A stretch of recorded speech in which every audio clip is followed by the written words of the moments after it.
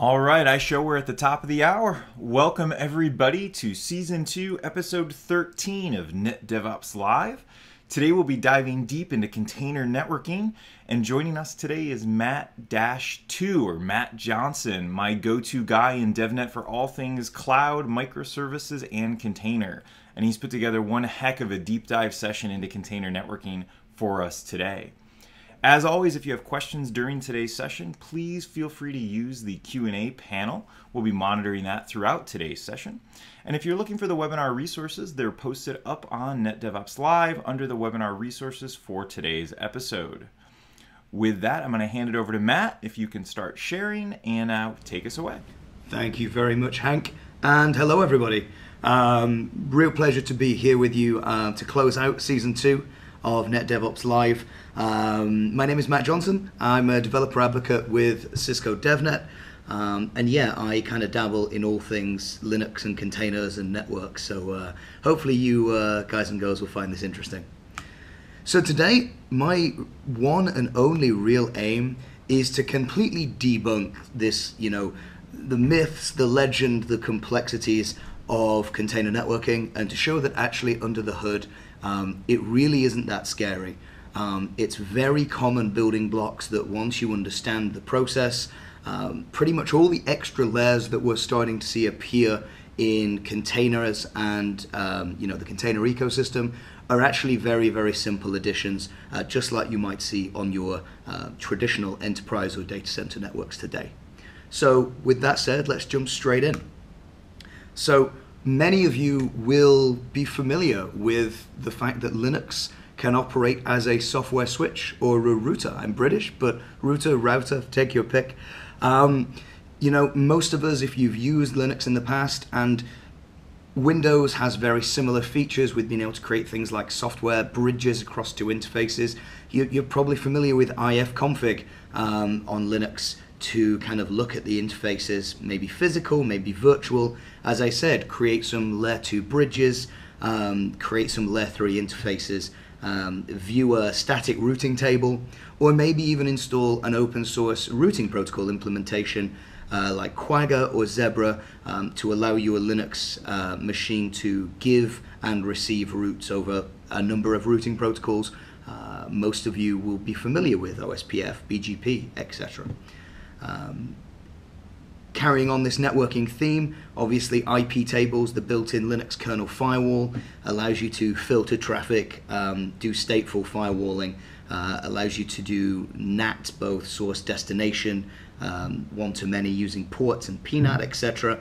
And there's also things like QoS with the TC command set that lets you do, again, software-based kind of hierarchical QoS implementations. So most of us will be familiar that Linux can do that. If you are getting into containers and you've never kind of used Linux or looked at Linux networking interfaces, it's definitely worth kind of taking a bit of a tour through some of the basic Linux networking documentation that will really help understand what's going on. But if you are familiar with those things, container networking should be an absolute doddle for you.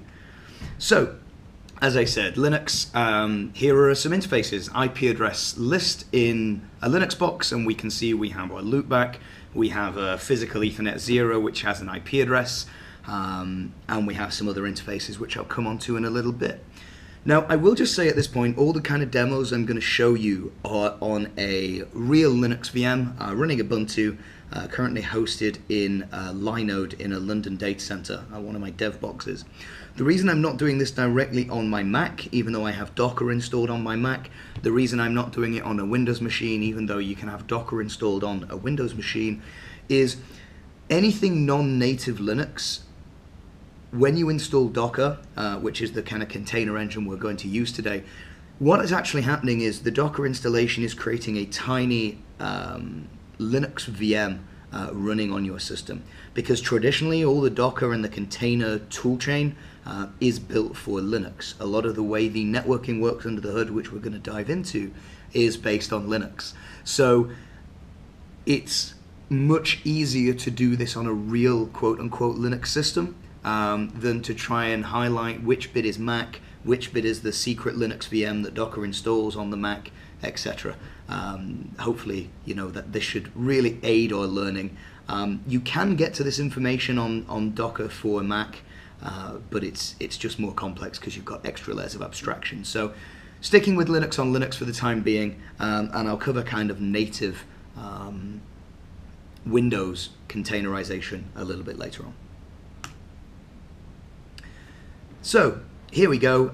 As I said, the basic layer 2 thing we can do with a Linux box is we could create two dummy kind of loopback style virtual interfaces on Linux, and we could create a new layer 2 software switch, a bridge, and then we could add those two interfaces to the bridge, and we'd have basically created ourselves a little software switch with two interfaces.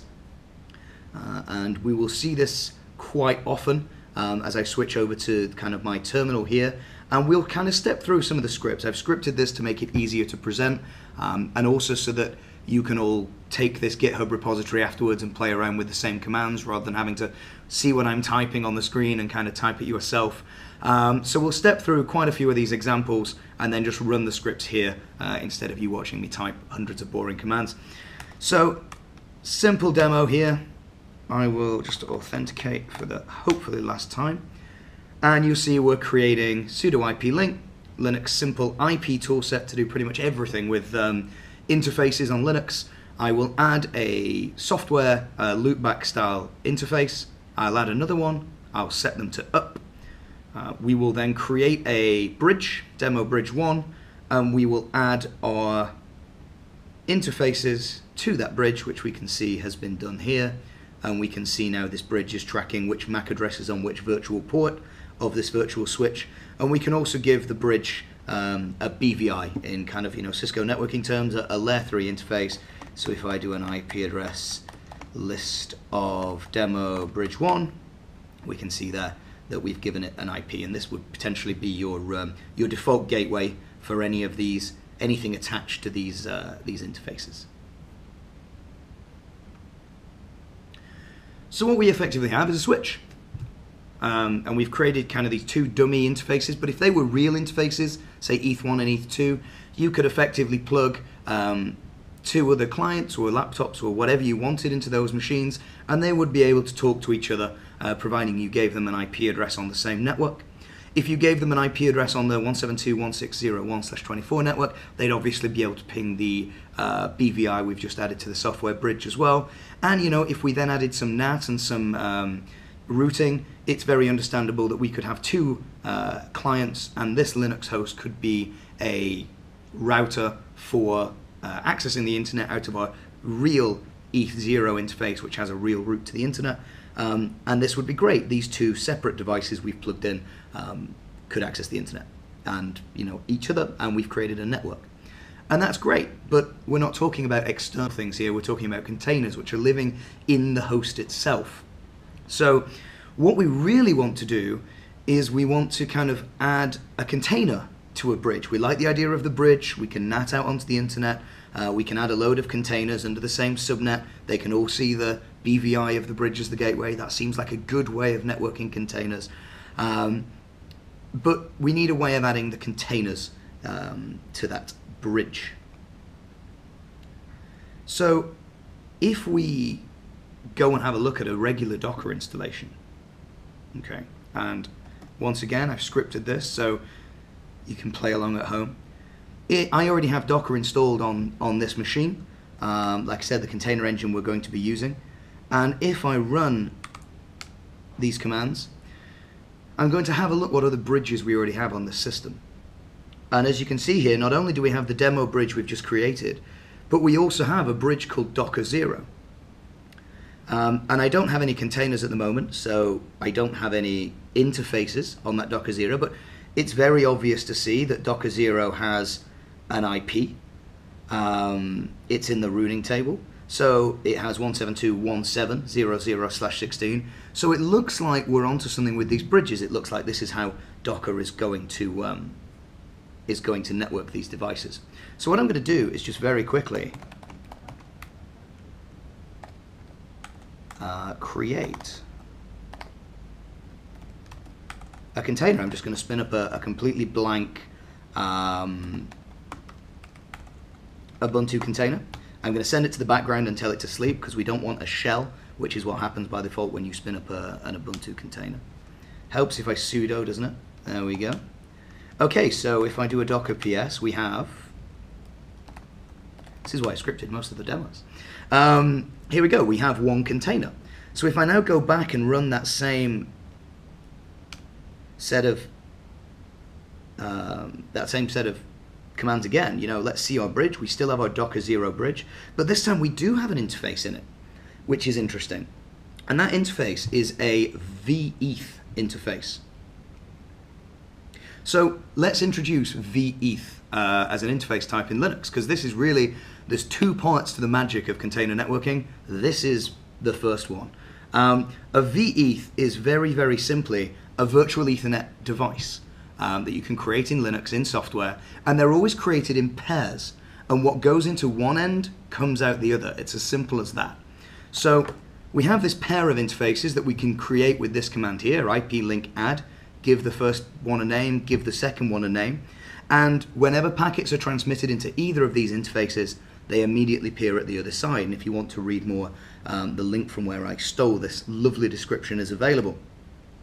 So we now know that we can add these veth pairs into a bridge because they're just a regular interface.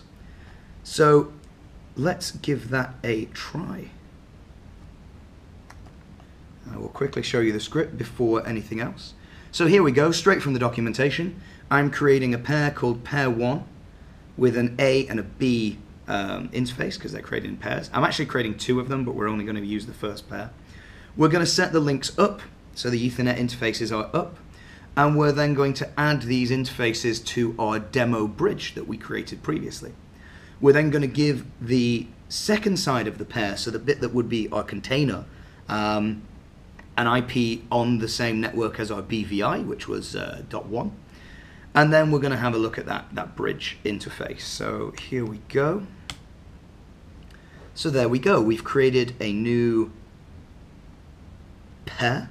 I'm showing the B part that we've assigned the IP address to here, and we can see that the A part is now a member of our layer 2 bridge, and therefore can access the layer 3 BVI we've assigned to that bridge at .1. And if we then have a look, just for completeness in the slides, you can see that if we were to do a TCP dump on the bridge interface, not the A side of the pair, but the bridge itself, because that part A is now part of that bridge, and we try pinging from the B interface, we can see the traffic from that ping generated on the B interface hitting the bridge. So we know that we have communication there from the B interface, which will hopefully be our container, into the bridge itself, and therefore we can get to the gateway, and therefore we can do all the fancy networking that is fairly self-explanatory.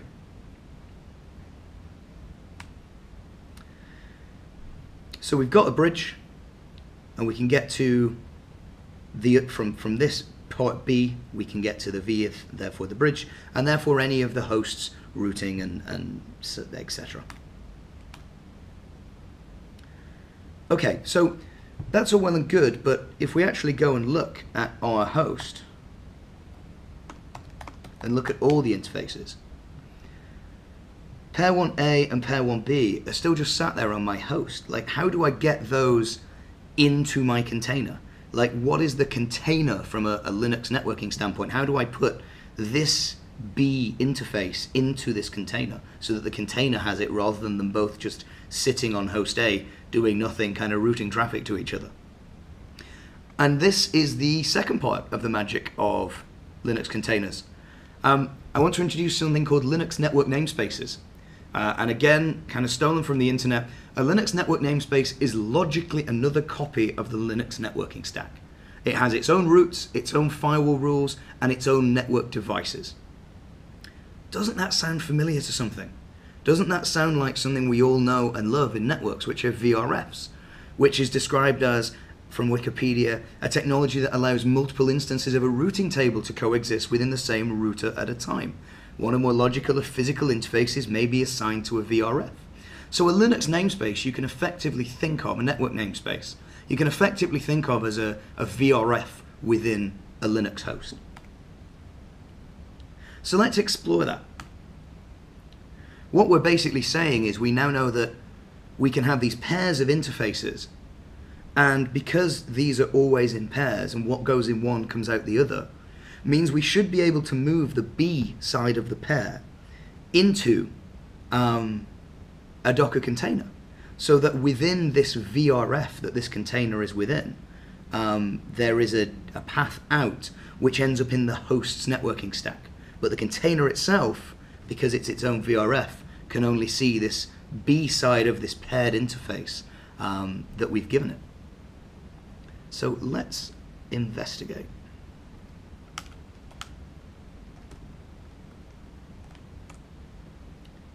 So this script gets a little more complex, but again, these are all linked at the end. They're on GitHub. I've described things on the terminal as we go so that we don't lose track. So there's a tool in Linux called List Network Namespaces, so LSNS. And as you can see, we limit it to the type network. There's other namespaces. You can have namespaces in Linux which isolate file mounts. You can have namespaces which isolate processes, which is actually how containers work from the process side rather than the network side. But we care about these network namespaces, this ability of the Linux kernel to basically create VRFs. And so we can list these, and we can see that there's always going to be a couple. There's always a default VRF on a host, on a networking device. Same with Linux. These are the default VRFs. And you can actually see we already have one for that container we created earlier. So when I created the demo container to show that we had an interface in the Docker 0 bridge, you can actually see that that's created a VRF for us. So now what we're going to do is create two containers. And you can see here, we're just doing simple Docker run. We're calling them container 1, container 2.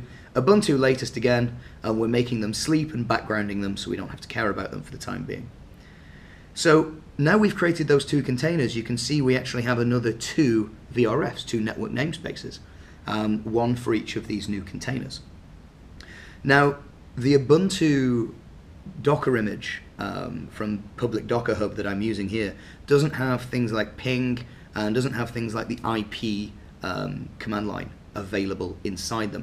So what I'm going to quickly do is run these exec commands within our containers to just quickly install those tools to make kind of stepping through the networking side easier. So this is within the containers, and it's installing the IP route 2 toolset, which gives us that useful IP command and a couple of other utilities. So now within the containers, I can actually run IP address list and IP route list. And you'll see container 1, what we have is a loopback, and then we have this single Ethernet 0 interface. And that's been given an IP on the same network as the Docker 0 bridge from the host. And again, container 2, different IP, also on the Docker 0 bridge, and a single ETH0 interface. Notice you cannot see any of the host interfaces. You can't see Docker 0, you can't see the two dummy interfaces we created before. That is because these containers are created in their own network namespace. So this VRF principle should be, if you've used VRFs on routing and switching devices, you should be fairly familiar. We can now only see the interfaces within this VRF. So this was done by using Docker exec to literally run CLI commands within the container and output the results onto a terminal. We can also see the same through the host's Linux network NS tools. So you see down here, there's a tool called NS Enter, and that basically allows you to jump into the shell of a network namespace, but still using the tools from the host. So for example, if we didn't have ping, if we didn't have IP address list installed, instead of going and corrupting your container by actually installing some of these debugging tools, NS Enter will actually allow you to run those commands from the system, but against the network namespace you choose. The only thing is, instead of naming a container, because it's not just Docker that can use network namespaces, it's potentially any Linux process. You could do some custom stuff outside of containers. The NS Enter command requires you to tell it the namespace based on a process ID. So any process ID, just like you'd see in kind of PS on Linux. And the way we get the process ID for A Docker container is with this Docker command here, docker inspect, name our container, and we want the state.pid. So we're getting that as container1.pid. We'll show you that actually that is exactly the same container PID as we see in psaux by finding it in that list. And then nsenter allows us to run pretty much the same commands we did through docker exec. But again, you can do this without needing to exec into the Docker container or install any tools. So it might be a useful avenue as well. And there you see we've got the PID of the container from this command. We can see it's exactly the same as the PID in psaux here with the command we started the container with. And then what we actually care about, listing the addresses, and it's the same. We only see what that container's VRF wants us to see. There's only one route because there's only one interface. So we are all good there.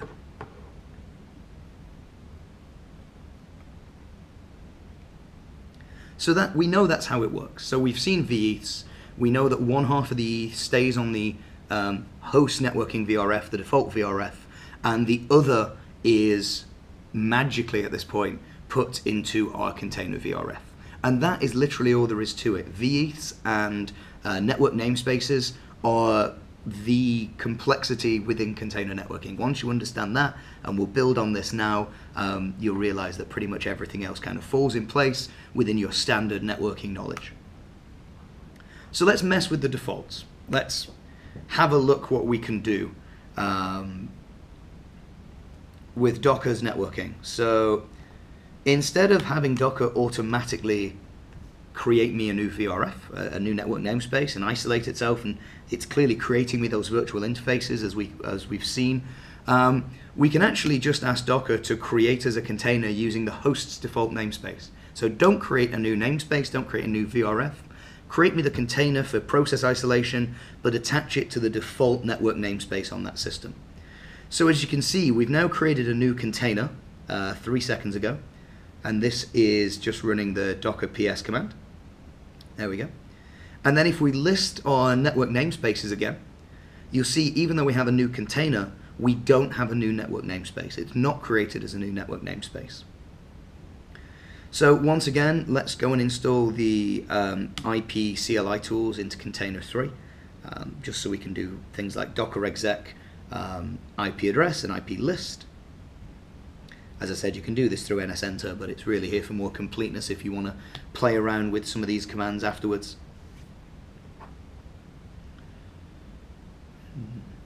Always typical, isn't it? You do this on a cloud-hosted machine to make sure your local bandwidth isn't an issue.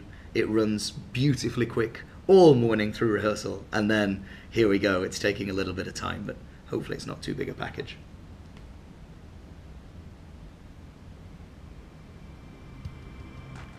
There we go.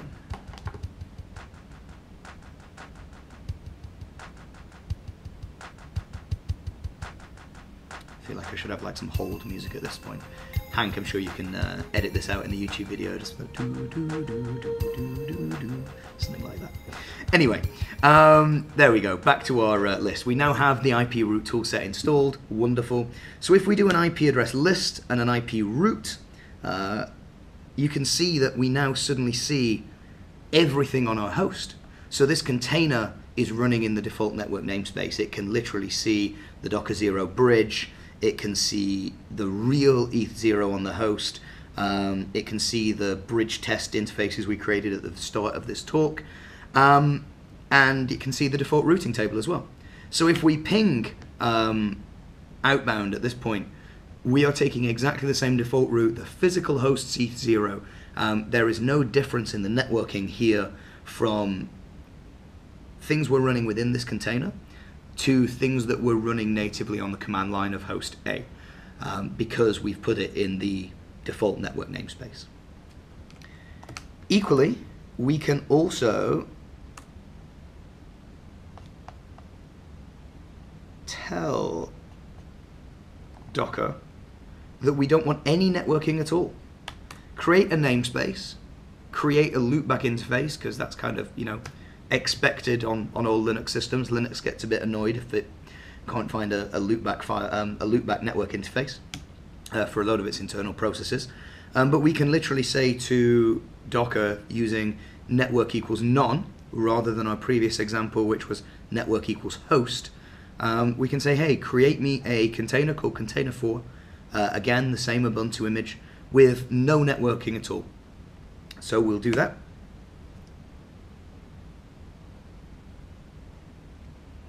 And again, you'll see that we don't have, we have an extra network namespace, sorry, because we need a network namespace to put that loopback interface into. But there is no external connectivity. So there's not very many easy ways to show this, because we won't have any internet connectivity to install ping and to install IP root and all those other commands we've been installing. But we can kind of find things in the Linux file system like procnet route, which will output the routing table, which will be empty. And we can also use this nsenter tool to prove that you can use nsenter to run things that aren't in the container. So I can do nsenter and run a command like ifconfig, which we'll do here. And you can see that the routing table is completely empty, and the only interface we have on ifconfig is our loopback interface. So no networking at all. And because there's no magic to these containers, it's just Docker doing these veths and these bridges and moving things into namespaces for us, I thought it'd be really fun to do this manually and to create networking for this container in exactly the same way the previous ones have, but with manual steps and using the Linux commands. So you can see them all here. First thing we're going to do is we're going to create a new veth pair called manual A and manual B. We're going to set them up online, and then we're going to add manual A to the Docker 0 bridge, Docker's layer 2 switch. So let's do that first. And you can see not only do we have the ones the virtual Ethernet pairs, one side of the pairs that Docker's created for the other containers for us, we now have this horribly messy manually named one that we've created and added to the bridge. So at this point, we can now move manual B, which is currently sat by default in the host's default network namespace. We can move that into container4's network namespace. Now, won't bore you with it, please do go and play with these scripts afterwards.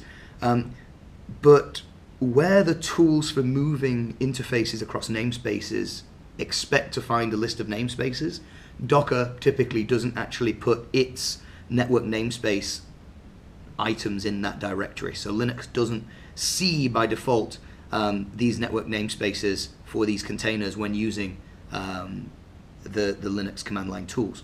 So what we do here is we basically make that correction. We link the network namespace file into where the Linux tools are expecting to see them, which means we can now use this command, IP link set, specifying the interface name, and then I'm saying I want this interface to be in this network namespace, and I'm referencing the container network namespace. So, and then we can also use ipnetns exec once we've fiddled around with the CLI fix to name that namespace by its container name and actually run networking commands on that namespace, on that VRF.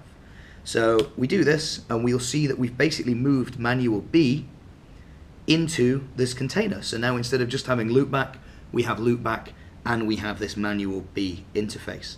And if we go to the host, we do IP address list, you will see that we do not have manual B listed because it's not in the default VRF anymore, not in the default namespace. We've moved it into container4's namespace. So what we can then do is we can manually assign an IP address on the Docker 0 subnet, which is 172.1.7/16, with, again, using the ipnetns exec commands to make things happen within the container4 network namespace. So we bring the interface up, we'll give it an IP, we'll give it a default root of the Docker 0 BVI. There we go. And then at this point, that's all Docker should be doing for us when it's creating these interfaces. So we should have enough internet connectivity to then do apt update, apt install, and then try pinging the real world from within our container.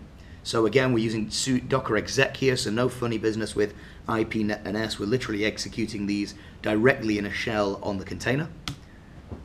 And there we go. This would have already failed if we didn't have networking. So this is now downloading from package repositories ping, and we can see that ping is successful out to Google, and that's because we have this default route that we added and also our interface on a compatible IP within the Docker 0 subnet. So hopefully that kind of shows really what the only important things to grasp with container networking, that there's nothing magic. It's regular veth pairs, which you may or may not have heard of before, talking to regular layer 2 bridges, which are done in software on the Linux host. And you know, that script is there for you to show that if you want to do all of the container networking manually yourself, instead of having the Docker setup do it for you, you can, and it works exactly the same. Obviously their names are a bit more intricate and dynamically generated, but hopefully that really kind of explains the fundamentals of container networking. There's really nothing to it. A couple of things to cement your understanding. When we were saying, hey, give me a host network, -- network equals host to get the default namespace, when we were using -- network equals none to say don't give us networking, they are basically words understood by Docker's networking driver. So if you do sudo docker network ls, it will tell you what networks you can use. By default you get a bridge, which is why we see that veth into that Docker 0 bridge. But I asked for host, which will by default use a different backend driver to connect that container to the host network as we saw, and then a null driver does nothing, as you can imagine, which is why we got no networking when I asked for -- network equals none. And these drivers are pluggable, and we'll cover this in a moment. These are basically what commands Docker is running in the background for us. So all those IP, move this interface to this network NS, create 2 new veth pairs, that is all happening. Those commands are being run effectively just by Docker internally with one of these drivers, depending on what you ask for the networking when you create a container. You can actually create a new Docker bridge-based network. So you can see here I created one called bridge with Docker network create. And if I do a brctl show, you'll see that I now have my Docker 0 bridge and a new bridge. And the Docker 0 had a subnet of 172.1.7/0. My new bridge, it's basically just created me a new subnet. So if I go and do a Docker networking ls, Docker network ls, sorry, sudo, you can see there's my test bridge, and I can do a Docker network inspect. Sudo's really killing me today, isn't it? There we go. And it will tell me that it's assigned /18/16 for this subnet, so they don't conflict. So it's created me a new bridge, and if I do a brctl show, don't think I need, yeah, there we go. We can see my new bridge there with no interfaces in it. So I could happily create a container now, and I could do -- network equals test, and it will go into this network. So let's give that a try. There we go. And I'll just do, don't care what this container's called, so we won't name it explicitly.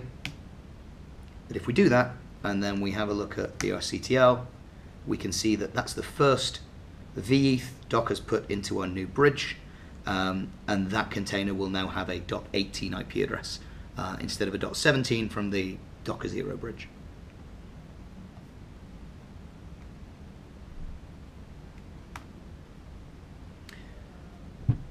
So the only thing we haven't covered is the fact that I was successfully able to ping 8888 from when we manually networked our container. And in fact, I was able to ping 8888 from all these other containers we've created as well, if you wanted to.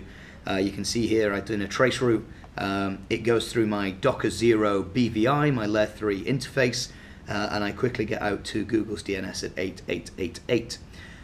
So we have a bridge, that's standard networking. We're on a host with ETH0 on a separate, also private IP address. Anyone want to have a guess what's happening? I know you can't answer me, it's a webinar, but most of you will probably have guessed it. Yes, it's basically simple NAT.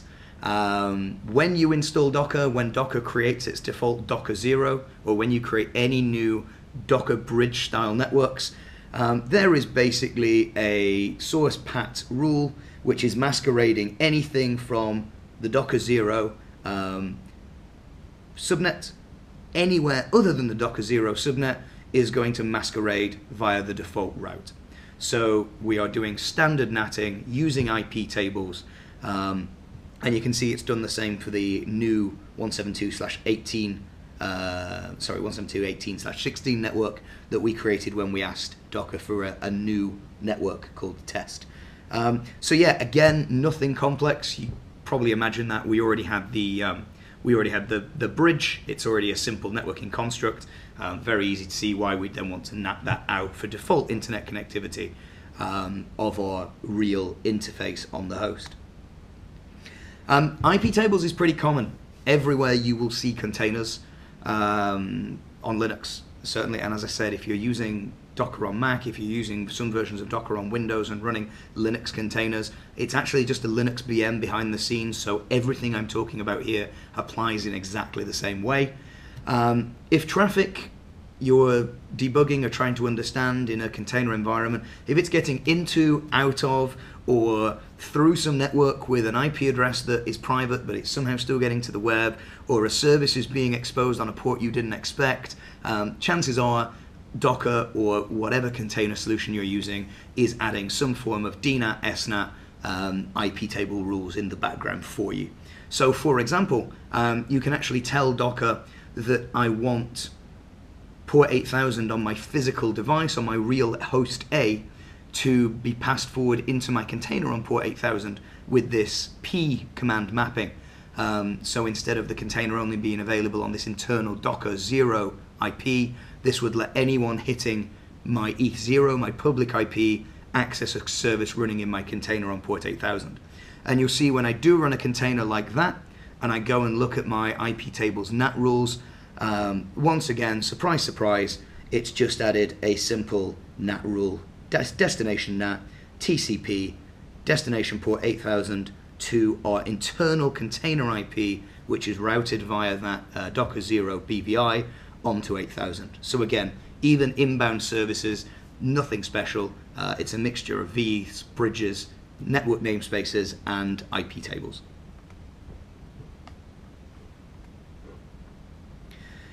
Not only is it used for kind of exposing and natting internet connectivity, pretty much everywhere you will see containers in Linux, you will also see it used for security. So we'll cover this slightly more in a moment, but don't be surprised to see a load of added stuff from Docker or Kubernetes or whatever container solution you're using, spitting things all over your IP table rule sets and creating new chains to enforce either this container cannot talk to this container, or this container can only access the web on these ports.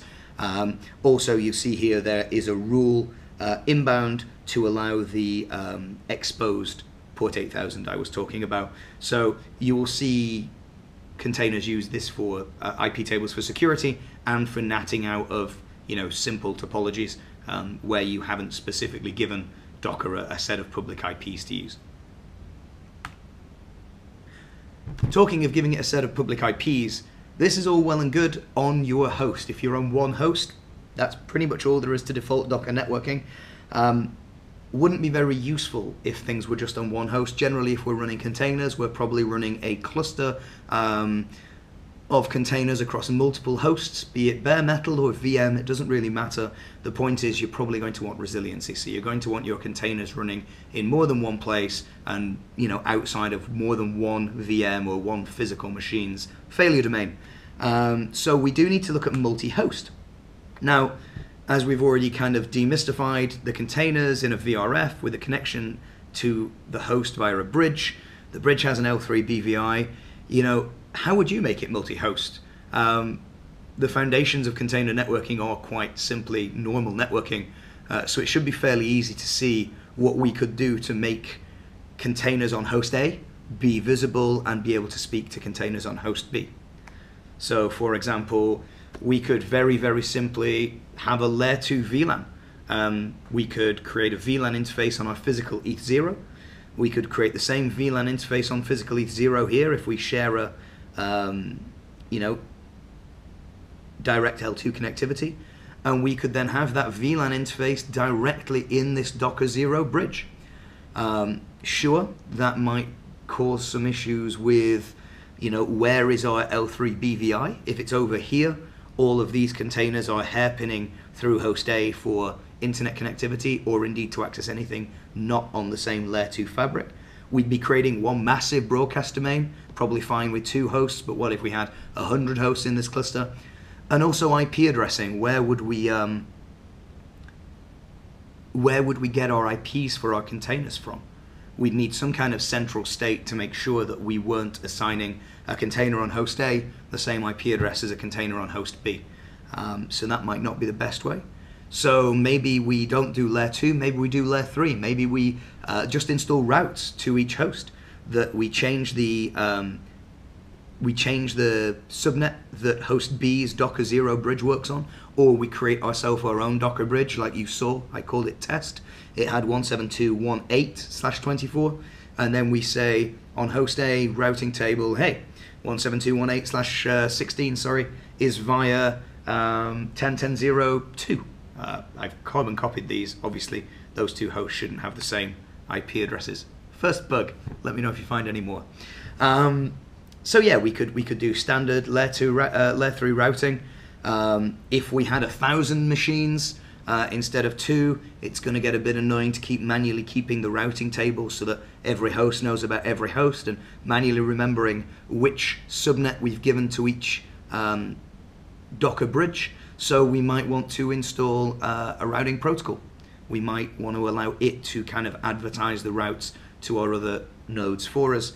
And even if we don't have direct access down here, standard networking rules apply. We could do VLAN in VLAN if we wanted to kind of do some multi-tenancy across different Docker bridges without messing with the physical network layer. We could do GRE tunnels. We could do all kinds of regular encapsulation because we're just dealing with standard Linux networking.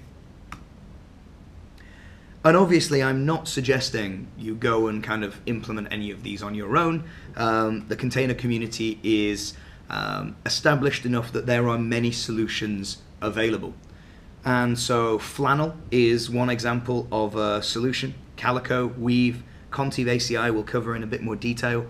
But let's take Flannel, for example. Flannel is very simply a small piece of software you put on both of your hosts, and it connects to a shared database so that every single node running this little Flannel networking agent knows about every other node through this shared database.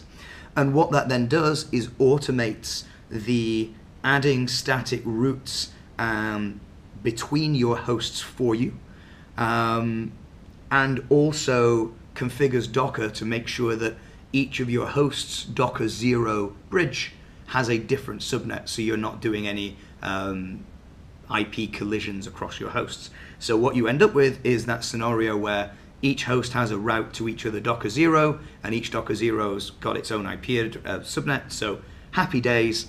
And Flannel is one of the simplest ways to solve that for you. And it's literally just inserting and changing everything that we do normally, adding and deleting routes in an automated fashion. So there's also one called Weave Mesh. It's different from most of the rest because it does not need this centralized state store that's usually etcd or some kind of object store that has to be hosted somewhere. It's worth mentioning because it doesn't need that, but it does need direct L2 connectivity between all the nodes, and it basically does its own advertisement to make sure that without state it can communicate between all of them and set up the relevant routes. So you can see here for Flannel there's a couple of recommended backends, and one size doesn't fit all. Obviously you won't just find the container network solution, Flannel, Calico, Weave. Part of it is because products and selling support, making a business out of it, but the other part because not all networks are the same. You might not have layer 2 access between your hosts. You might not have the ability to use any port outbound in a particularly secure environment, so you might need to tunnel over UDP or something like that to enable the connectivity between your container hosts. These are the recommended backends for Flannel, which are built into Flannel. Link is there if you want to read more. But VXLAN basically encapsulates the packets using the Linux kernel's VXLAN driver over UDP between the hosts. Also kind of uses the state store to make sure that it knows where to route that VXLAN encapsulated UDP packet so it goes directly to the host that it's destined for. And then host gateway, a simpler version, if you have direct access, they're all on the same subnet, they all have reachability. It does exactly what we were just talking about. It creates default IP routes between the hosts and makes sure that the Docker 0 bridge have different IP ranges on each host to prevent conflicts. So obviously there's multiple versions of this. You can go and explore some of those via the links. It's important to understand what's basically happening with Docker. Docker has allowed plugins for this networking because it knows that one size does not fit all. So all of these networking plugins for Docker, which all of them I've just described are, care about one thing. They care about what do I do to network this new container and how do I make sure I can talk to the other hosts that are meant to be in this cluster if you're not just running one device. And the simple way of doing that is Docker exposes a plugin interface. These networking agents register with that plugin interface, and then Docker just stops doing the default host networking. It stops doing, instead of giving us that bridge, when Docker creates a container, it effectively says to this networking agent that we're now running on the same host, which is registered with the Docker plugin, hey, network this container for me, it's a new container. And then the networking agent can do whatever it wants. It can run either the IPNS commands that we ran in the manual example. It can network that container however it wants, and then it tells Docker when it's done and goes, yep, I've networked that container. Here's the IP address I've picked out of my own IPAM solution. Here's how I'm addressing it. There you go. And then Docker just saves that network information and keeps it with the container. So network plugins are actually very, very simple. And to the point that they need not be software. For example, the ACI plugin for Kubernetes allows you basically to have Kubernetes spin up containers, very similar to the single host Docker examples we did earlier, and then speak down to ACI and make sure the bridge group that we are saying when we're running the container, we want it in this EPG, make sure that EPG exists, and if so, VLAN tag that traffic from that Docker container so that it goes directly out onto the ACI fabric, and the ACI fabric understands that that is coming from this container with its own IP address, and effectively through VXLAN that container has a virtual port in the ACI fabric, which allows you to track all of your containers effectively in the same physical networking as your VMs, your bare metal servers. You don't have ships in the night through all these different interfaces. So yeah, do not have to be hardware. That is the flexibility to have a network plugin go and run whatever commands and talk to whatever third-party data stores and state stores and third-party APIs you want to implement your preferred networking solution. So another example of this is Calico. Calico by default actually does routing. And it does routing dynamically. So Calico doesn't just install its own agent to run the commands to set up the network namespace and the container. It actually installs open source Bird BGPD on each of your nodes as well. The Calico agent uses state to make sure that if you add a new host to your cluster, new BGP peers get set up automatically from all the other Bird BGP instances, and it basically means that it then doesn't have to manually configure routes on each of your nodes. BGP takes care of that. It also means that if you ever needed to move containers or services with a certain IP, so another host was responsible for them, because you're running BGP, obviously you can re-advertise that IP address on a different host, and that will carry on working rather than the simple different bridges with different subnets solution in Flannel, which is very, very static. And if you have to retire a host and you had service IPs maybe tied to that host, you're probably not going to be able to reuse those IPs without some manual intervention. So Calico by default does BGP. It will fall back to tunneling if need be, if there's no direct communication between the hosts. But yes, quite cool because you can integrate it in an on-prem environment directly with your top-of-rack switches. So you could, if you're running BGP through your data center, Calico can actually add those containers directly onto your data center routed fabric.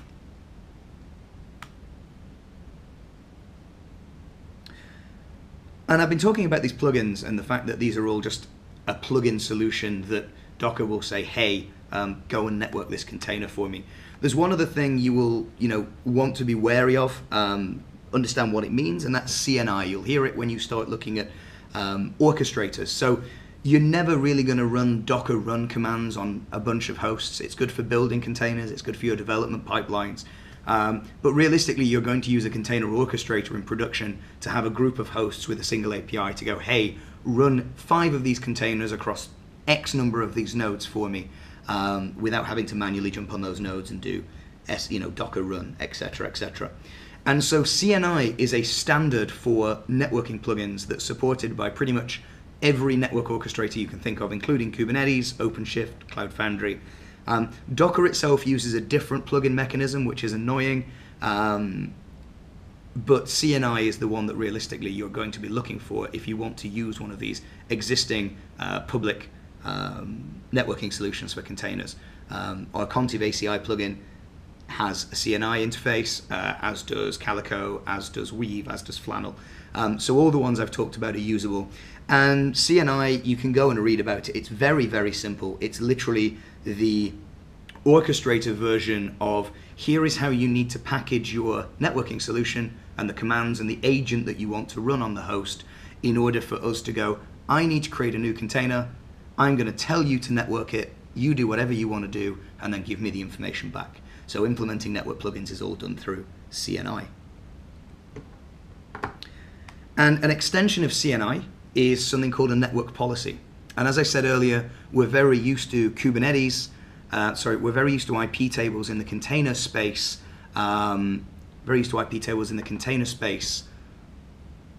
being used to not only allow NAT and access, services, but also to restrict network policies. Can A access B for multi-tenant environments? Can these containers access these containers? Can these containers access that external service? Network policies are a part of Kubernetes where you can kind of describe those access rules in a more standardized way than manually going in and adding IP tables rules on your host. So you can effectively say when you create a container within Kubernetes as an orchestrator, hey, this container is never allowed to contact anything other than this external service on this port. And network policies are executed by the CNI plugin as well. Not all CNI plugins, like the basic ones like Flannel, the older versions, not all of them support network policy. So if you have a CNI plugin that doesn't, obviously it's not going to enforce any of these rules, but things like Calico, certainly things like the Cisco ACI plugin for CNI, they will all implement security. So Calico will use IP tables by default. Obviously ACI is a hardware kind of networking fabric anyway, so that security will be implemented directly in ACI, and it's the responsibility of the CNI plugin, just like Docker said, hey, plugin, network this container for me. It's the same when there is a network policy attached in Kubernetes. It will reach out to its CNI plugin and go, hey, enforce this security for me. It doesn't care how it does it. It's the responsibility of the CNI plugin with network policies to make that happen. And so, as I've already kind of covered, I would really suggest, if you're interested in kind of the ACI integration and kind of seeing more deeply on how a CNI plugin can literally do anything, be it software, be it reach out to external APIs and services. Season 1, Episode 7 was a deep dive into the ACI CNI plugin for integrating ACI with containers and Kubernetes. Goes into a load more detail, probably is the next place to expand your kind of container networking understanding. So definitely go and check that out. You can watch that straight after this video if you wanted to. It's available online. And then very, very quickly, before we wrap up, I'm just going to cover a couple of industry developments, maybe things for your own learning to go forward. So first of all, kind of things in completely software environments like Calico in the cloud, where it's implementing all these network policies and NAT rules using IP tables.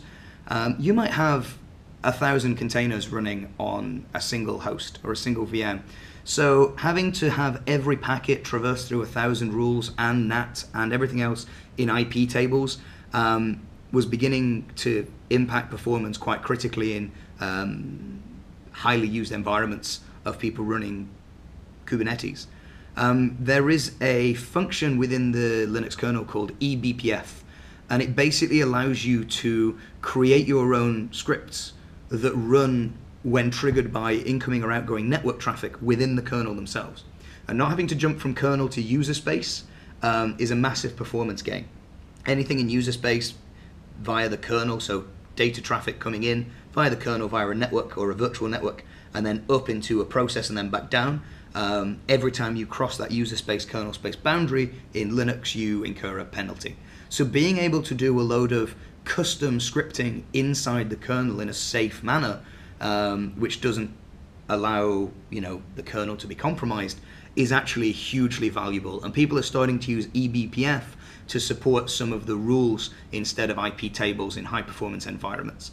It can also be used for getting like real-time counters of specific packets and specific interfaces, because you're down in the kernel where you can do a lot more computation a lot quicker on kind of millions of incoming packets a second. So eBPF and its use in Kubernetes, Google for using eBPF in Kubernetes, lovely article there that kind of explains the state of the art going on there for high performance environments. And a few other things to think about. We're starting to see more and more people want to do federated Kubernetes, controlling multiple Kubernetes or container orchestrator clusters from a single place to do kind of multi-cloud or to do hybrid in an easy way. And that's going to bring some really interesting networking scenarios for Kubernetes. If I have 2 Kubernetes clusters on 2 different clouds that I'm managing as if they are one through federated Kubernetes, what does that mean for my CNI plugins? What does that mean for ease of use for a customer? There's potentially some value there in things like SD-WAN, auto VPN, and how we could make the user experience, which we already have through CNI for single locations, really, really good for kind of these edge, fog, remote location workloads. That's quite an exciting area, state of the art that needs looking into in the container space. And you as networkers are perfectly placed to kind of jump in and not reinvent the wheel and kind of look at those really interesting network architecture use cases. So to sum up, we've talked quite extensively about Linux networking and how Linux networking is pretty much all you need to know about container networking. We've covered namespaces and veths, which are kind of the 2 main building blocks. We've looked at how that scales to multiple hosts and some of the tools that can automate that for you rather than going it alone. And we've briefly covered the CNI standard that people write these plugins in so that they can be consumed by Kubernetes and Docker Swarm and all of the other container orchestrators you can think of. If you want to learn more about containers, about container networking, got some excellent resources for you on Cisco DevNet. We have our microservices and containers intro DevNet module, which goes through what are Docker containers, how to build your own, how to save them, how to share them, how to kind of use them in production.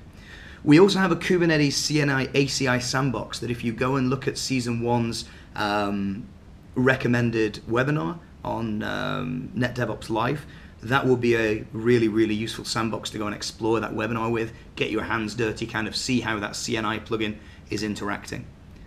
And then every command I ran at the start of this webinar is on GitHub for you to download and run against a bog standard Ubuntu VM with the Docker Community Edition installed. and they're at the link there, NetDevOps Live 0213. And then finally, as always, there's the NetDevOps Live Code Exchange Challenge. This one is possibly, if you've not done these before and you want to get started with one, this is potentially the easiest one. We'd like you to take your favorite network automation script that you couldn't live without, the one you use to debug your environment, the one you really find valuable, and you've probably given it to a load of other people around your team.